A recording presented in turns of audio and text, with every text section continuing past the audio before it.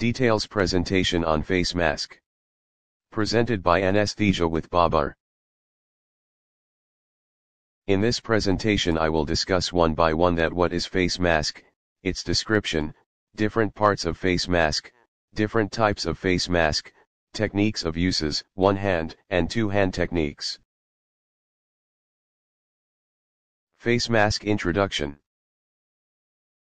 It is a device which allows administration of gases to the patient's from breathing system without introducing any apparatus to the patient's mouth. Face mask description. A face mask can be made up of black rubber, clear plastic, elastomeric material, or combination of these things. Parts of face mask. There are three main parts: 1 body, 2 seal, 3 connector. Body of face mask. It constitute the main part of the mask. It is transparent, used for observation of moisture, vomitus, and secretion, etc. Seal of face mask. It comes with contact with face. It also have two parts. First one is pad or cushion, which inflated with air. Second one is flap, flexible extension of the body. Connector of face mask. Connector, also called orifice. It lies opposite to the seal. Thickened fitting of 22 mm internal diameter. It has ring with hooks, helps in strapping the mask. Type of face mask.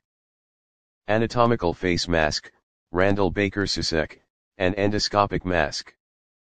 Anatomical face mask. It can be molded to conform to the anatomy of face. It has slightly malleable rubber body, a short notch for the nose and a curved chin section. This is anatomical mask most commonly used. Randall-Baker-Susek mask. It is designed for pediatrics patients less than 10 years. It has triangular body and low dead space. It is used in tracheotomy and acromegaly patients. This is Randall-Baker-Susek mask use in pediatrics. Endoscopic mask. It is designed to allow mask ventilation during endoscopy. It has port or diaphragm in the body to allow fibroscope insertion.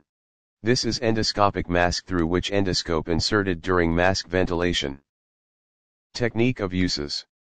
The face mask should form tight seal on the patient face, which fitting comfortably in the user hand. The smallest mask is most desirable because it will cause least increase in dead space, easy to hold and less likely to result in pressure on eyes. There are two methods of uses, one-hand method, and two-hand method. First, one-hand method. The thumb and index finger of right hand are placed on mask body on paw side of connector, pushed downward to prevent leaks. The remaining 3 fingers are placed on the mandible such that middle finger is applied and little finger at angle of mandible to give jaw thrust anteriorly. One-hand ventilation method requires one person. Second is two-hand method. This method requires 2 hands. It also requires second person for assisted and control ventilation. In this method, thumbs are placed on either side of body of mask, index finger are placed under the angle of jaw, mandible is lifted and head is extended. If a leak is present, downward pressure on mask can be increased by anesthesiologist.